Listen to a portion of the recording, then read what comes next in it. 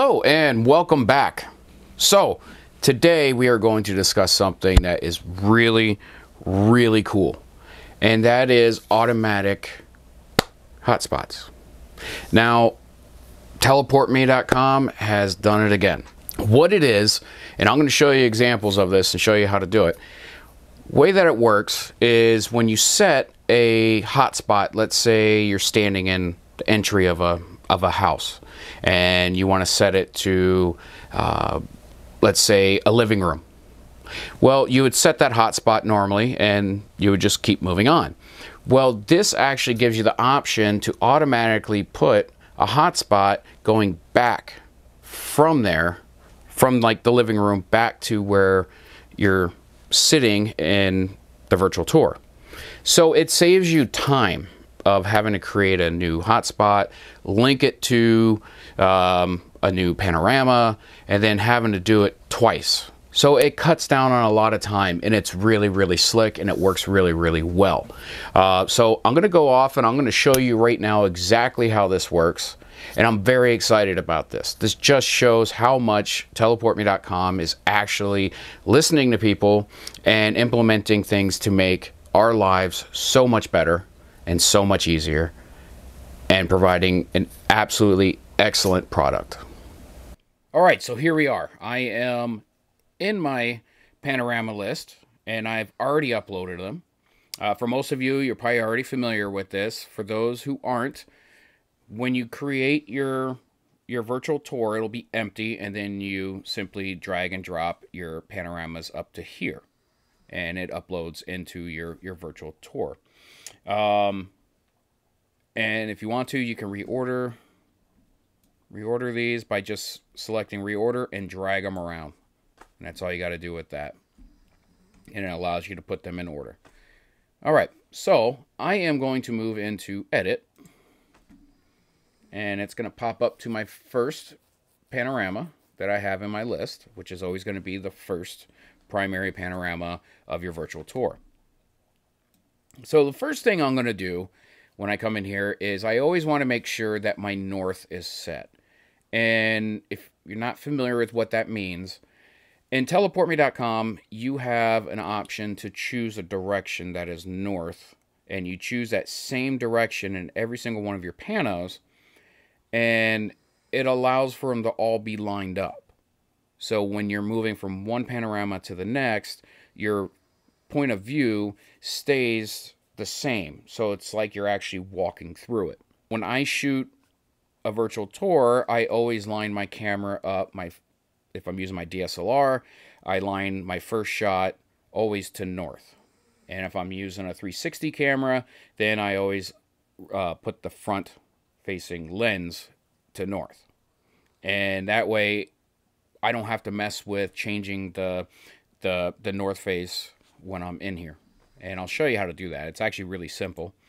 And you don't necessarily have to put you don't have to put it to actually a compass north. As long as you can put every pano to the same like direction, then everything will work just fine. We're talking about hotspots in this. So I'm going to drag my initial position for the first view to right there. So when you first walk in, that's what you're going to see. Now this is all in low res. I don't have this in high res for editing. High res comes when you preview it or when your client is actually looking at it. So first line of business is to add a new hotspot. So under the hotspot tab, I'm going to click add new. And here we go. And I want it to go into the foyer area here. So I'm going to come over here to link, and I'm going to choose this panorama here. Now my initial view is showing me, my view direction is showing me in this direction, which is what I want. So I'm going to click set, and I'm going to click save. So now that's what the view direction is going to be from this pano. Now, if you notice, it says reverse hotspot. So I'm going to click on reverse hotspot, and it's been added. So let's go take a look at that.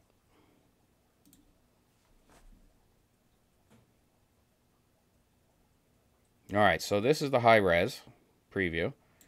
And here is the hotspot that I just placed.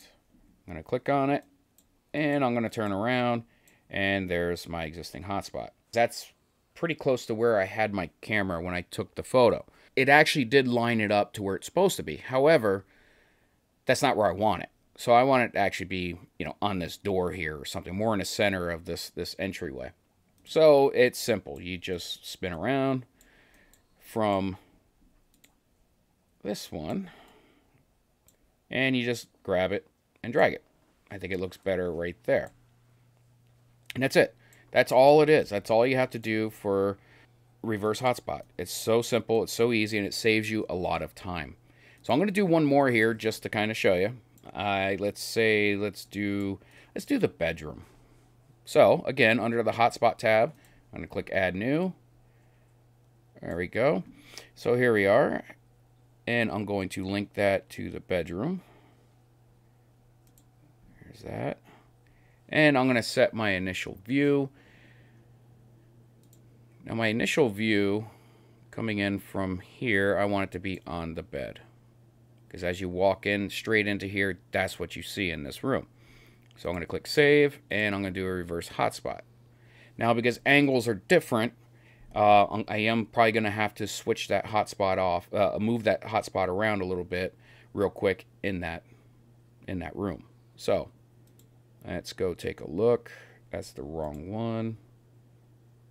Here we go. Okay. So as you can see, if that wall wasn't there, that would be a straight shot to where my other view from the other panorama was from. But that's not where I want it in this one, so I'm going to put it right here on the door. And there we are. That's it. That's how well that works, and that's how simple it works. So let's go check this out in preview. So go into the foyer here and go into the bedroom, and here we are in the bedroom, and there's the backlink. So it saves you a ton of time, and it's a feature that I absolutely love, and I'm thankful that Teleport Me has introduced this, and it's makes my life just that much easier. So I hope you guys enjoyed, and I hope this helps, and have a great day.